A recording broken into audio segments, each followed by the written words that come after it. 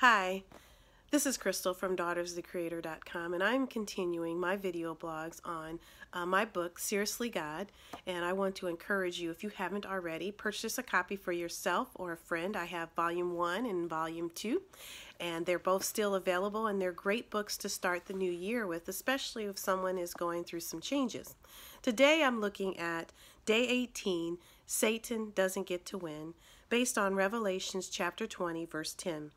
The devil who had deceived them was thrown into the lake of fire and sulfur. Now, we find that people typically think one or the other. Either this devil is a demon that is behind every reason, every situation in our life. There's a demon for everything, or there really is no evil spirit. It's just people are good or bad. But the Bible clearly teaches that we have an enemy, and our enemy is not flesh and blood. Our enemy is a spirit who seeks to kill, steal, and destroy. And you know how the Bible just says, who can say there's no God? All you have to do is look at the trees, and you look at the sky, and you look at the wonder of the earth, and how could you doubt there is a God? Well, at the same time, when I see the evil and the things that people have done to other people and the deviousness, how could we not believe that there is a demon or a devil behind it? But here's the thing. Satan may win battles here and there, but he does not get to win in the end. In the end, he will be thrown and he will be gone, and he will not be allowed to deceive people any longer.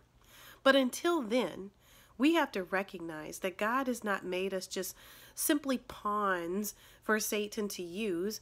I mean, Satan's been watching mankind for generation after generation. He knows our triggers. He knows how to tempt married people to have affairs. He knows how to tempt people to lie and to steal. He's been doing that since the days in the Garden of Eden when he deceived Eve and Adam to take of the fruit.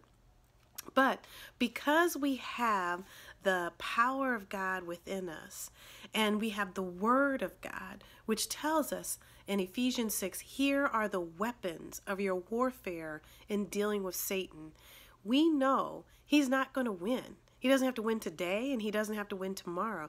It's really up to us to first recognize him and call out that this is of the devil, and call out what is the weapon. Is the sword?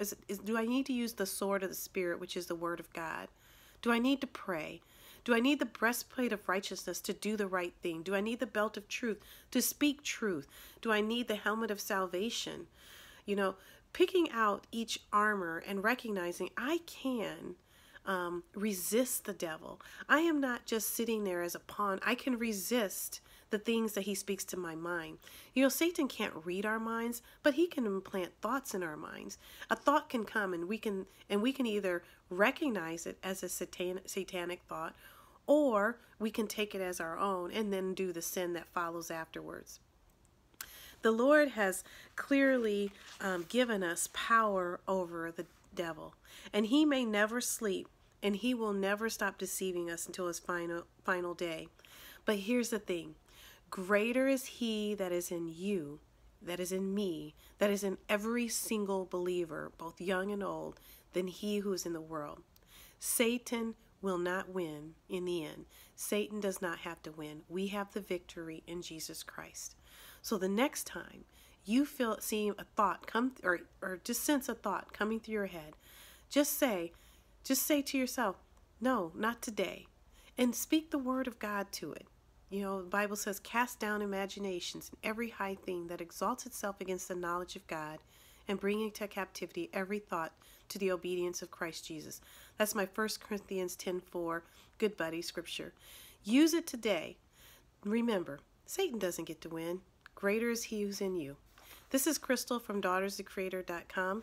Have an awesome day. Bye for now.